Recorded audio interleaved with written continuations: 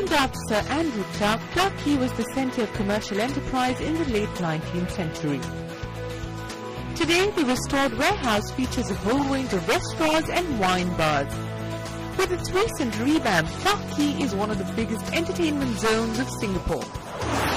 Hello and welcome to Young Turks International. We're in Singapore and I'm Shireen Bhan. Over the next 30 minutes, you'll meet an entrepreneur, a professional and a theatre personality. Here's a quick glimpse.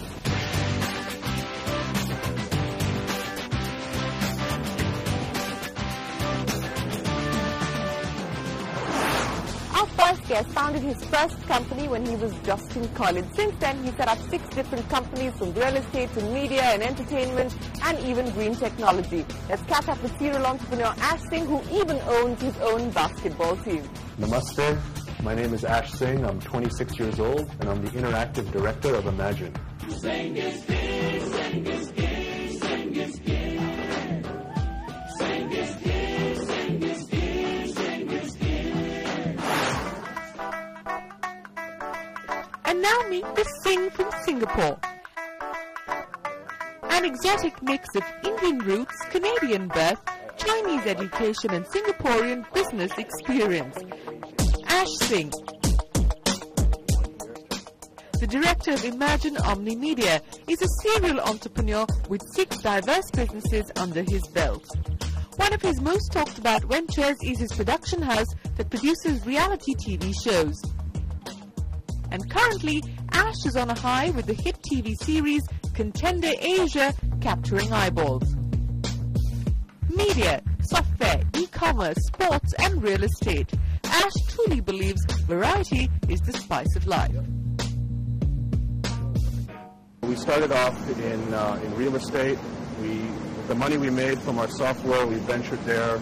Now we've got equity interests in things like the Singapore Slingers basketball team, to television shows, to clean energy, and all of it is actually working well together because the sponsors that you have from TV can move to television, and it can also help your new media interactive business. So there is stuff that relates, and that's also been very fruitful for us. So we have developed businesses as part of an ecosystem, and that has actually been one of the keys to our success today. Okay, now all of these businesses, some are about, Kundan is about 5 years plus, the others are about 1.5 years, 2 years, I believe.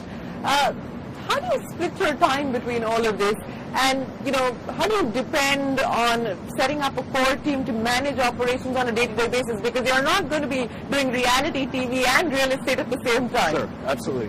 The biggest challenge I have is finding people that can execute at a very high level and trust.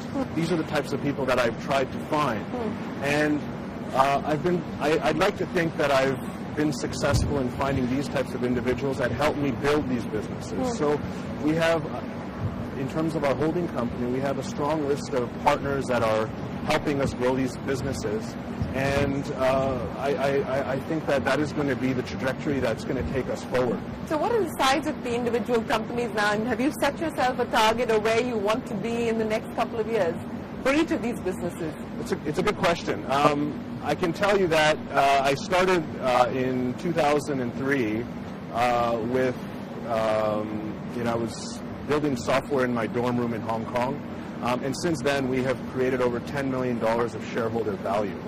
And in terms of expansion, I think financials isn't my key motivation. The key thing for me is entering new markets, challenging ourselves, seeing how we can continue to build our ecosystem and build our asset base.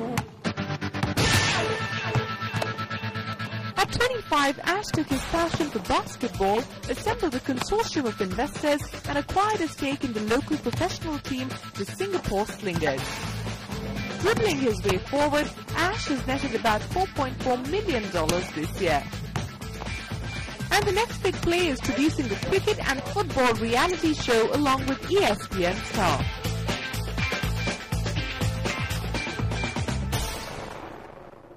How's the basketball going? It's a new breed of sport that's being introduced at a professional level here. And we have had a lot of success. We've had a team for 2 years. we've doubled attendance year over year, and I think we have a very competitive team, and we are going to be one of the teams to be reckoned with in Asia on the pro level. You've already got 6 businesses up and running. Anything else in the pipeline that we should know about?